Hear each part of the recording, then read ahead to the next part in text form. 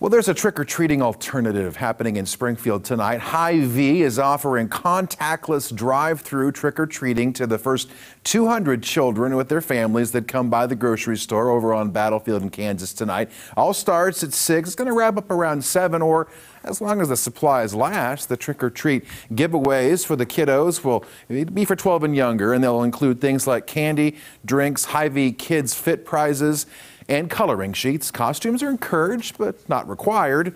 All workers are going to be wearing masks and gloves there at Hyvee. Again, that's happening tonight at 6 p.m. at the store there over at Battlefield in Kansas on the east side of the store.